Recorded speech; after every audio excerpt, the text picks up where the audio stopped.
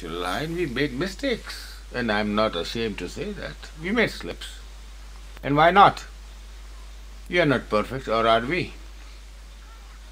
So, in Manzil-e-Meem, 1922, it was a custom that after dinner, Baba would sit with the mandali and talk for some time, and by 8 o'clock, everybody would knock off to bed. And there, we had a ship's gong to call people, or when the ship's gong went, come on, disperse. So on that particular day, Baba said, all right, go to bed. Enough is enough now. 8:30, go to bed. The last of Baba's orders. Well, the mandali dispersed. We had small coops, small partition rooms. Sarosh, Rustam, Adi, myself, Pendu, everybody just dispersed. Some goes to the bathroom, some goes to the water closet, some just talking. And after about 5 minutes, the gong goes. Summons. Come on. We all assemble. What's wrong now? What's happened? Baba just stands there. We all stand at attention. He asked a question to one of the mandali, what were you doing? Baba was, I was washing my face. Next man, what were you doing? Baba had gone to the WC. You, what were you doing? Baba was talking to such and such. Right. What did I tell you 5 minutes ago?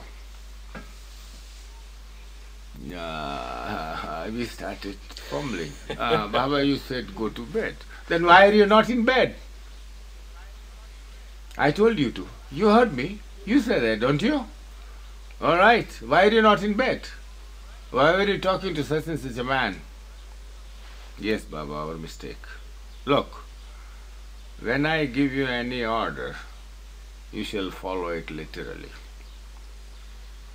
I told you to go to bed, all right?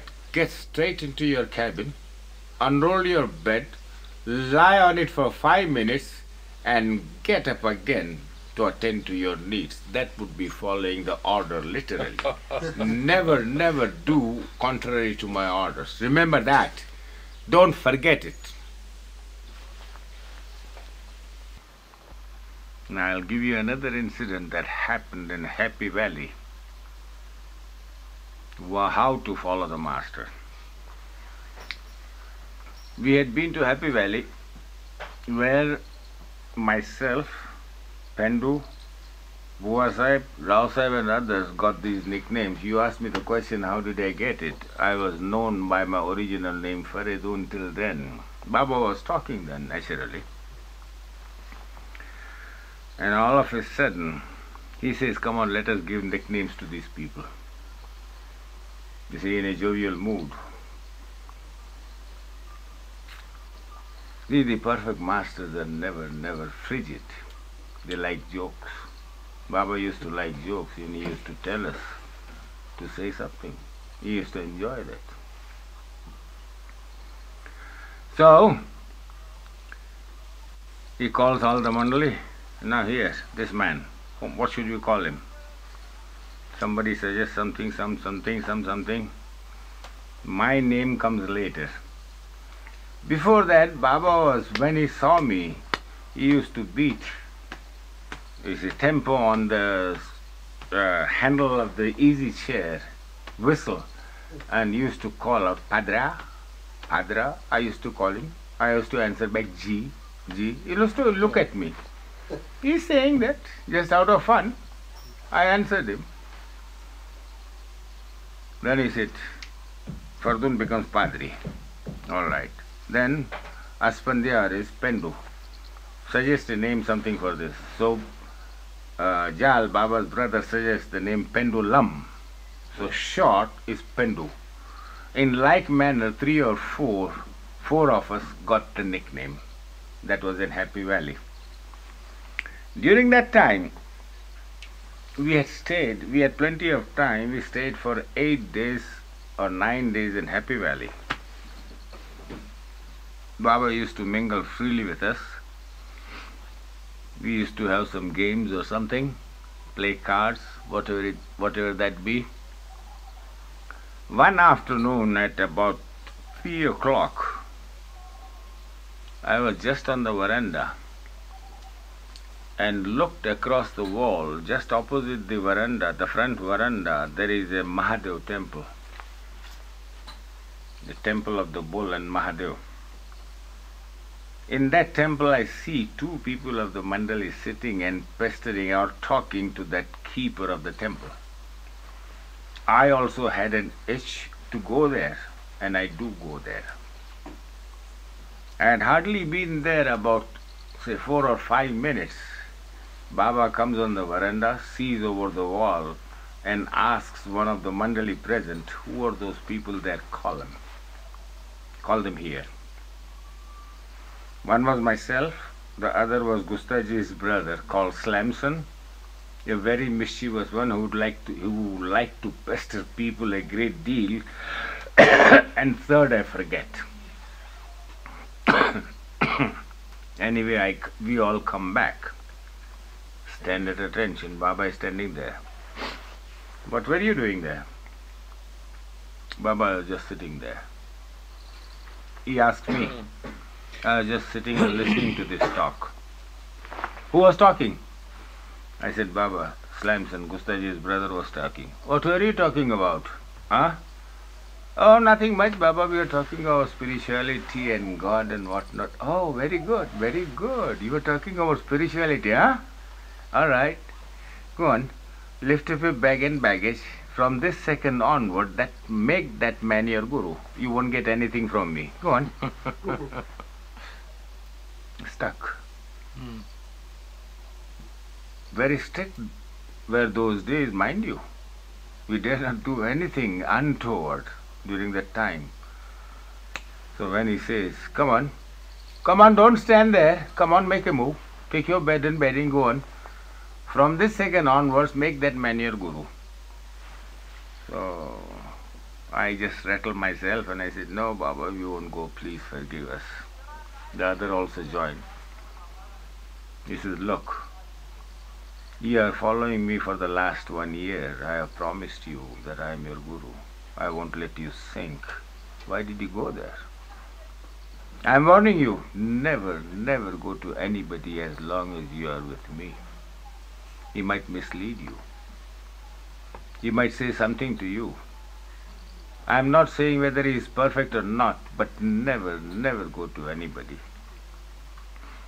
So often I had a time, I had an occasion to go to Pune, and Babajan was on the way to my house. I would ask him then also, Baba, may I go and see Babajan? Of course you shall see. Go on. There he would boldly say, go and see.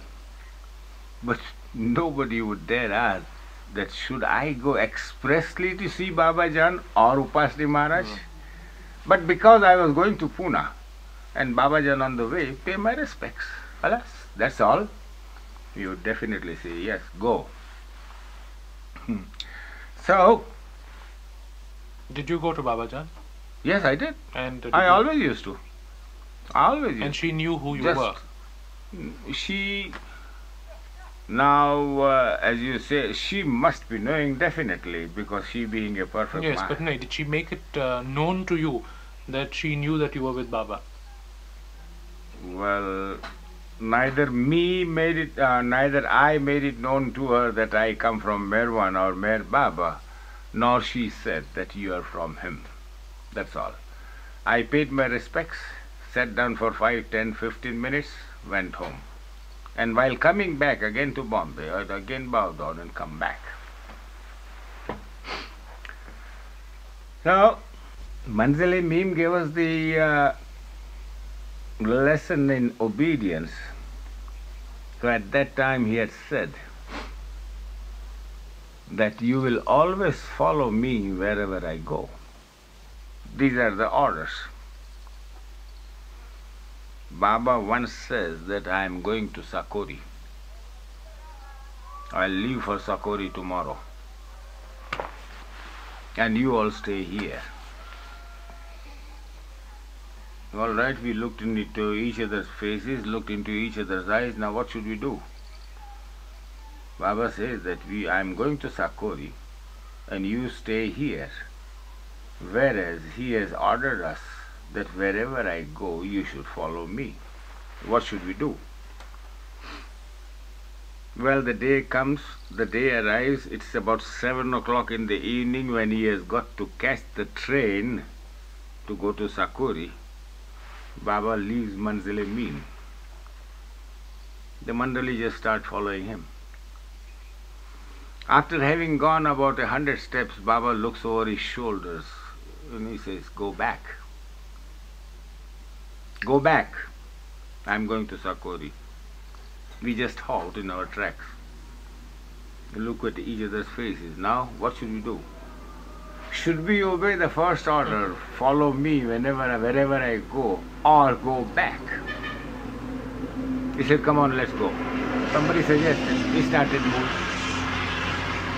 We started moving again. Baba again walks about 50 steps and looks over his shoulder. "I told you to go back, didn't I? Come on, go back." Then we all turned back. Now here is the point. How would you follow the master? Which order would you follow? Both are his orders. In the first instance, he has said that you follow me wherever I go. Right? And in the second instance, he says, go back. Then once we got it clarified. Baba, you put us in a dilemma. What should we do? Sometimes you give us an order contrary to the first. What should we follow? He said, you follow the last. You follow the last word of mine. We remember that.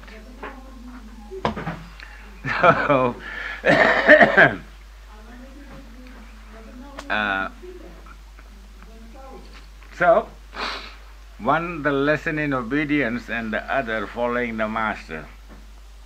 It has been impressed so much so on my head that I have never tried to approach any master, and I have approached only Babajan, and when we had gone to Padri Maharaj, when Baba himself sent to us. In 1923, before we came down to Meherabad, Baba undertook a trip. Or maybe after we came to Meherabad and we went back to Bombay, then we went to Iran also. We were shuttling back and forth and I lost the time. Anyway, during that time, I was not with that Mandali, I was not with the group because I was given a job, I was serving somewhere. But the Mandali, Baba and the Mandali left Bombay to go to Sakori on foot. Come on, we are going to Sakori. I was told to join later. I joined him later on. The meeting of the Mandali only, Baba is not to see him. Remind me about Upasni Maharaj's meeting. Yeah? I'll tell you that story too. Then flowers were there. The next day, Baba says, go on see Upasni Maharaj. Have his darshan and come back. All right, we all were in great high spirits. We are going to see Upasni Maharaj. We all go there with all flowers and everything. Soon as we go there, naturally there is that orderly who passes the message that Meher Baba's Mandali has come and has come for your darshan. Maharaj flies, shrieks, "Tell those people to get out! Get out!" They have not obliged me by walking from Bombay to Sakori on foot. Tell them to get out. I am not seeing them. Well, here again we are stuck. Baba has said, take Maharaj's darshan, see him, come back. Maharaj here says, get out. What do we do? All right. We again became statues. Talked amongst ourselves. What do we do? Let us go back. Oh no, we can't do that. What do we answer to Baba? Should we tell him that we didn't see Maharaj and came back? That would be breaking the order. But then Maharaj refused to see us. Well, we got to obey him too. Well, let us wait and see. So for half an hour or something, we just all stood there. We didn't budge. We didn't go. We stood there. Maharaj was just digging a bed, a lime tree bed. He was digging that bed. He started doing his own work again, the labor, digging up the earth. And after a time he throws his shovel back and he just signs, come here. All right. But mind you, we all are frightened lest we get good clobbering from him. We all go there, garland, bow down, sit down. What do you find? How do you find Maharaj? Absolute sweetness. Absolute sweetness. Oh, you have come from Meherabad, huh? Very good. Very good. Whatever I had, I have given it to him. Follow him. Then he looks at individuals and he says, oh, you have come often to Sakori, have you not? Yes, Maharaj. Then another, then another. Then you just pass remarks, oh no, this is the first time I am seeing you. In like manner, he just acquainted himself with all the mandali. Then again he enjoins. All of you were there on this? Yes, all the mandali. He enjoins and says, all right, follow him, follow Meherabad. Whatever I had is with him. He will not let you sink. All right, go now. So we bow down, leave the place. Come back again. Now every time the whole narration of the whole trip is to be given to Baba. What happened right from the beginning till the end. You don't miss anything. Baba would like to know. So he says, what was Maharaj doing in the beginning when you went there? You just tell me. You have told me the incident, but what was he doing when you saw him first? Yes, Baba, we stood outside first and sent the message, and at that time Maharaj was digging one bed. He says, you remind me about this act of a perfect master. You remind me tomorrow. I'll tell you what the significance of this is. Well, the narration was given, the whole history of the trip was given, and the issue was closed there. The next day, the man who was told to remind Baba reminds Baba, and Baba says, yes. It's with the perfect masters that they should always be occupied. They should always occupy themselves in the gross with just anything. Just anything. Or they would drop the body and be merged in their own selves. That's why they keep themselves occupied with anything. Just talk with anybody, play or work, just anything of the gross. Otherwise, if they are, say, free for a second, they would like to go, drop the body and go away. This is the significance. Maharaj was not doing that digging for nothing. This has got to be done. And this is the point.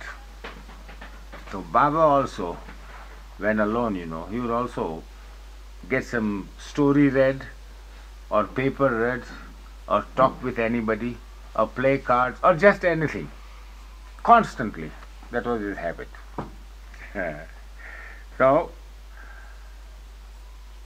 the point is, you asked me the question that why do the masters do such and such a thing? You just have no answers for it unless the master himself explains.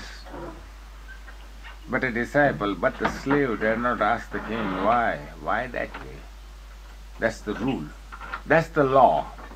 The disciple never questions the master. Then there was another thing that we wanted to say something just about few minutes ago. Do you remember, Mohammed? Oh, about Muhammad coming here? Muhammad was brought by Aloba from Bombay. Baba used to send down people, go on, get a mast. Get a mast. Bring a mast down to me. And bringing a mast or dislodging a mast from his habitat was an ordeal. Was an ordeal. He wouldn't leave. And the people round about him would not let him go. Why are you taking him? No, we are taking him for our brother there. Why can't your brother come here? Huh? Well, we never had to give the identity of Baba. Remember, during our travels also, never would give the identity of Baba. Baba said, no, don't say that. Say anything you want. Say I am the brother, anything. We are going to pilgrimage, we are going to Makkah, we are going to Medina, anywhere. We've read about this in the Wayfarers, Dara, if you remember. But Padri uncle, tell us why Baba kept Muhammad here. The others that he had, he worked with and then he sent them back. Yeah, he sent them back. Why was Muhammad kept? Did he ever explain? Did he ever say why? I cannot say that. That's the game of the lover and the beloved. I cannot say anything why it did. It is strictly between the lover and the beloved. But Muhammad is the only one whom he has kept Only with one. him all the time, ever since he has come. Yes. And from the news that we heard many times, many of those old masts whom Baba had contacted, many had dropped their bodies. They were old. Well, everybody just conks out, no doubt. So, they passing away or dropping their bodies is nothing unusual. No. So anyway, we heard about this man, about that man. Baidul would get the information or Kaka would get the information. We would just ask, in such and such a place there is such and such a man, is he there still? No, they would say that, no, he is dead. A man from that particular town, if he came, of the town of the mast, we just ask him. We would like to know, He would say that he is dead, or he is gone, he has left the place.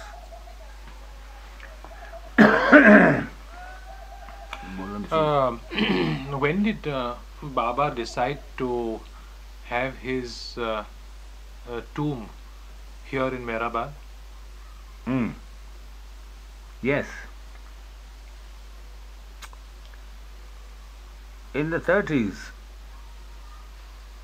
Prem Ashram boys were lodged in that big building there. It had no first story there. That is the ground floor and the first story as we call it. The one that is up now, the upper structure was not there. Then, during that time, Baba was in seclusion. Again he had secluded himself. But he would come and sit at the window. But he would never step out of the room. What he took was according to his wish. Tea, coffee, cha, anything. So that room was a seclusion room, and there was a pit in that room which Baba had got made. It already existed then. So when Baba ordered us to raise a story on this building for the arrival of the Westerners in 1938, he then told us that pull this building down and on the same place build a structure, a tomb-like structure, where my body will lie. I'll lie down here, I'll remain constantly here. That's when it was built in 1938. So, the pit was converted to a crypt.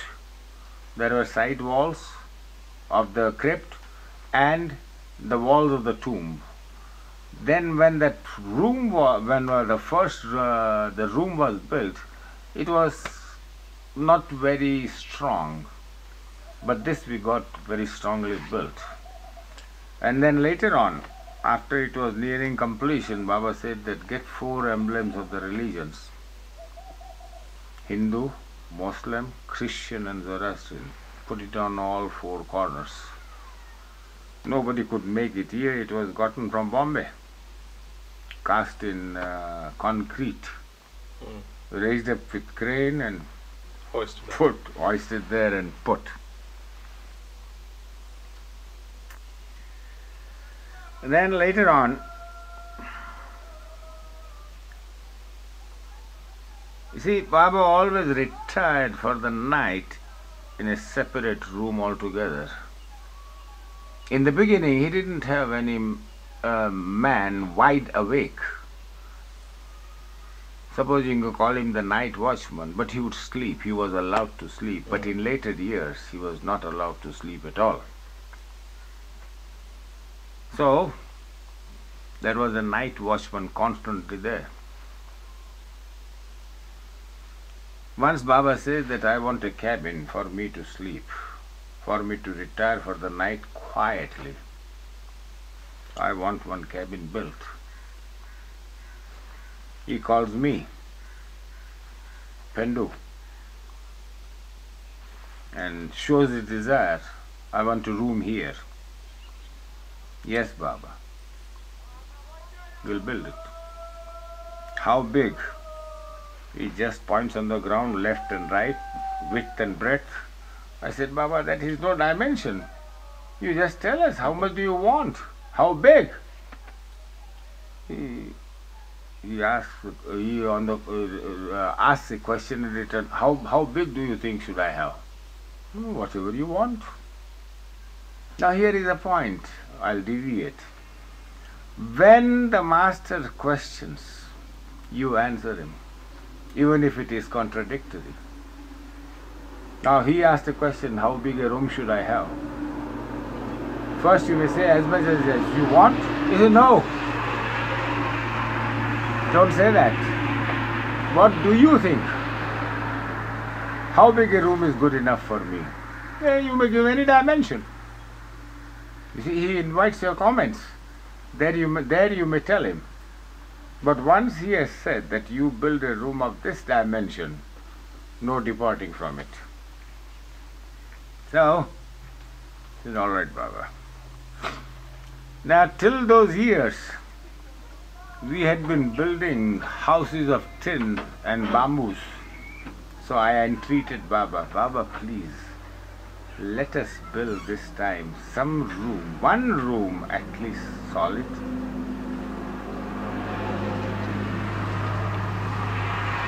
Yes, certainly. Padri, you're talking nice now. You're talking something.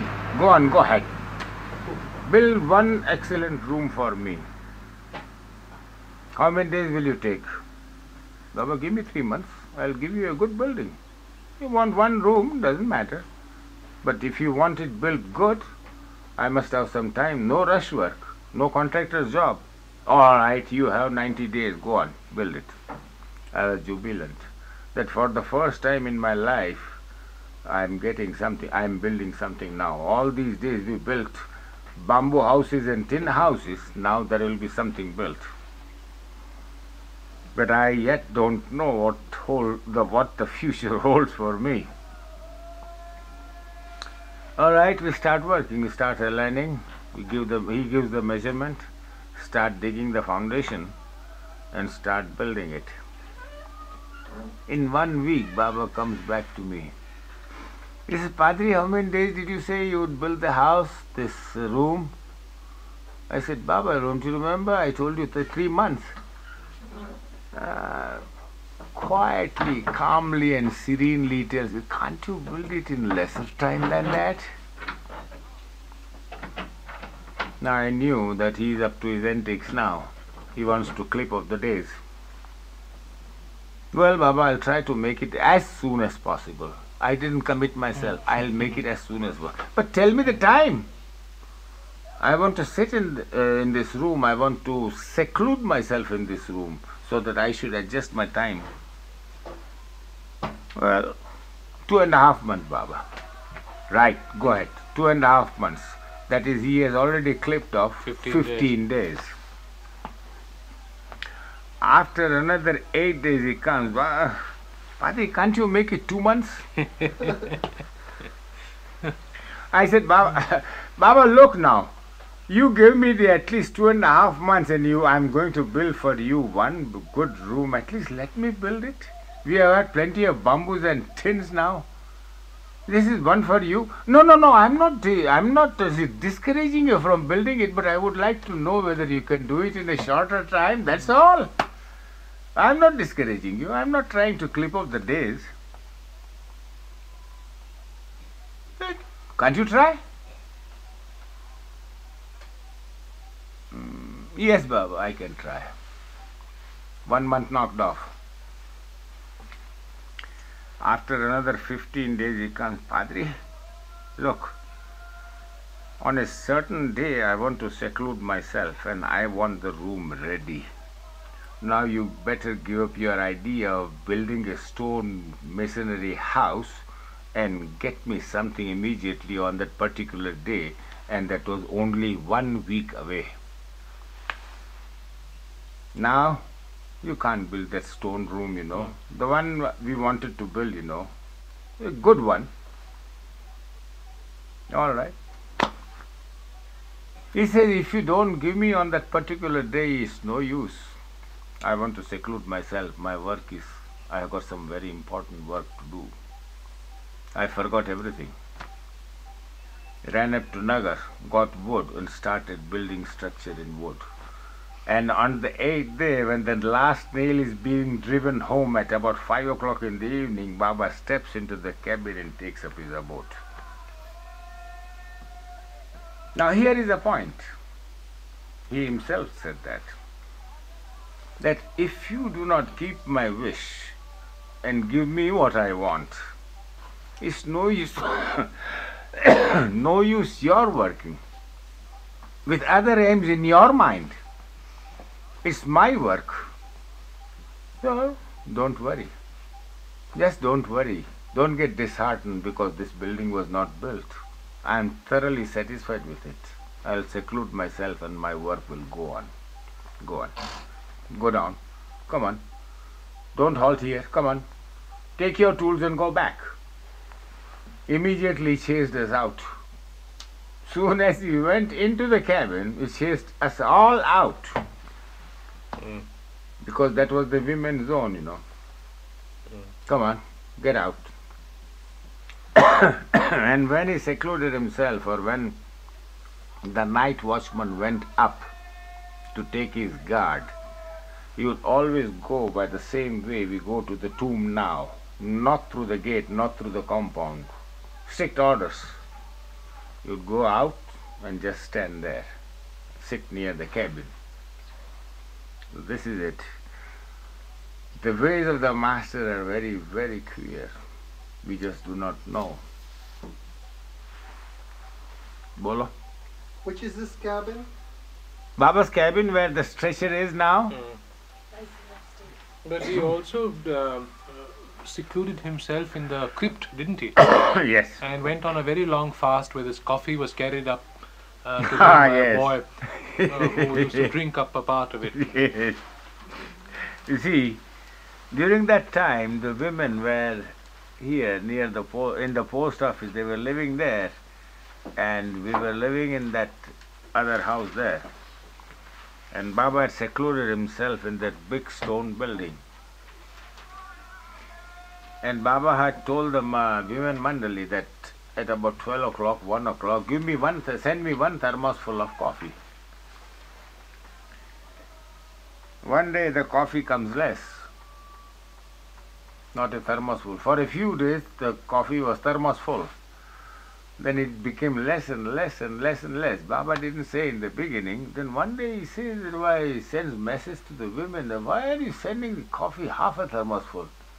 No, Baba, we send you a full thermos. Does it get lost on the way? Then that boy, that elderly boy who was carrying the thermos was called. He was a youngster, about 10 or 12 years old. Baba tells him, come on, tell us the truth. Did you drink coffee out of that? Yes, Baba, I just drank it on the way and brought the rest to you.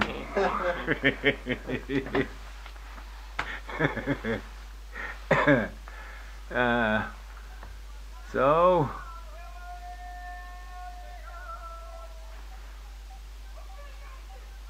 can you hear those bullocks? Yes. Mm. How many years now you here, Padri Kaka? Here, in the 30s, we didn't move after the 30s, after coming from Bangalore. Till we went to Bangalore, we shuttled back and forth in many places. I think it is in 33. No, I'm sorry. Nasik. Huh? Oh gosh. 39. When did the Second World War start? 39. 39. So on that, during that time we were in Bangalore. Then we stayed for about, I don't know, almost a year. Where in Bangalore? There are 2 or 3 places, allotted to the mandali. The women used to stay in the links. We used to stay on Palace Road, and Adi used to stay in some place, not being sufficient for us all. They were spread out. And then after that, after breaking up Bangalore camp, where we had the mast camp too. Very fine mast we had there. Very fine mast. And there are many pictures, action pictures of Baba, which I had taken in Bangalore. And Mohammed was also there. They were all carried, all these mast and mad people, they were carried in train by Sidhu. And it was, for him it was an ordeal, but for the mast it was fun. So,